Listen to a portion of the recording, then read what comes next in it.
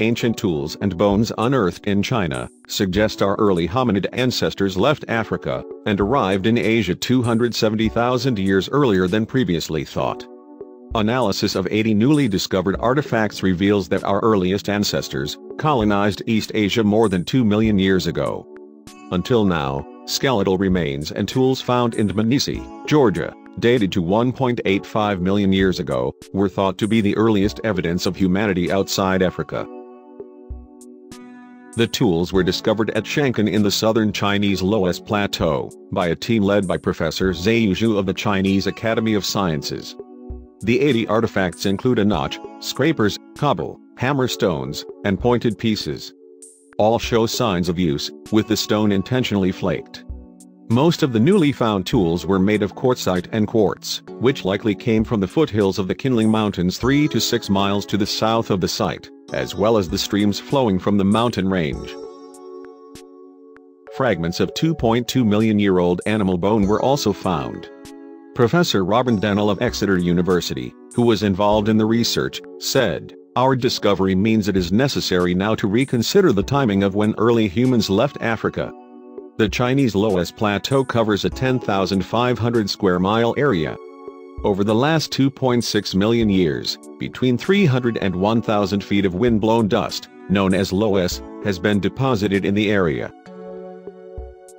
The 80 stone artifacts were predominantly found in 11 different layers of fossil soils, which developed in a warm and wet climate. A further 16 items were found in 6 layers of loess that developed under colder and drier conditions. These 17 different layers of loess and fossil soils were formed during a period spanning almost a million years. This shows that early humans occupied the Chinese Loess Plateau under very different climatic conditions, between 1.2 and 2.1 million years ago. The loess containing these stone tools were dated by linking the magnetic properties of the layers to known and dated changes in Earth's magnetic field. Prior to the finding, the earliest evidence of hominins outside of Africa came from Dmanisi, in Georgia.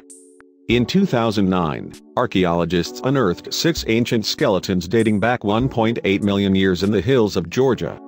At the time, the Georgian bones, which include incredibly well-preserved skulls and teeth, were believed to be the earliest humans ever found outside of Africa. The remains belong to a race of short early humans with small primitive brains, who walked and ran like modern people. They were found alongside stone tools, animal remains and plants, suggesting they hunted and butchered meat. The new ancestors, discovered in Dmanisi, were around 60 inches tall, and had brains half the size of modern-day human beings. Professor David Lord-Kipanids, the general director of the Georgian National Museum, said at the time, before our findings, the prevailing view was that humans came out of Africa almost 1 million years ago. We also believed that they already had sophisticated stone tools, and that their body anatomy was quite advanced in terms of brain capacity and limb proportions. But what we are finding is quite different. He said Africa was still the unchallenged cradle of mankind, but added, Georgia may have been the cradle of the first Europeans.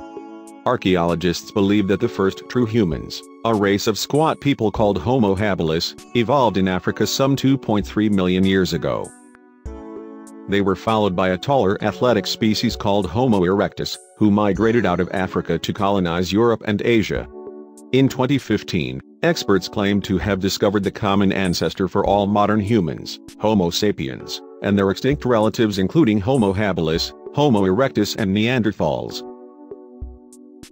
A partially complete lower jaw, uncovered in the Afar region of Ethiopia, is thought to belong to a new species that may have been the first member of the Homo family. Scientists believe the fossil, known as LD 350-1, is recognizably human, but also has more primitive features that suggests it is older than other fossils belonging to the Homo family. Researchers who have digitally reconstructed the jaws of other ancient human ancestors say the fossil matches what they would expect from this common ancestor.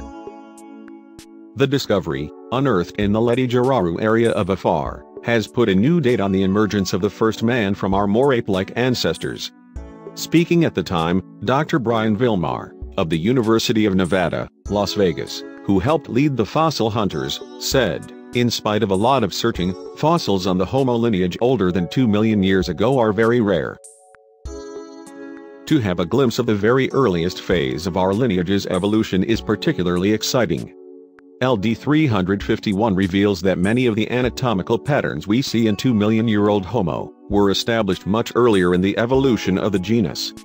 At 2.8 million years ago, we see relatively evolved Homo traits in combination with other much more primitive anatomical features. The full findings of the new study were published in the journal Nature.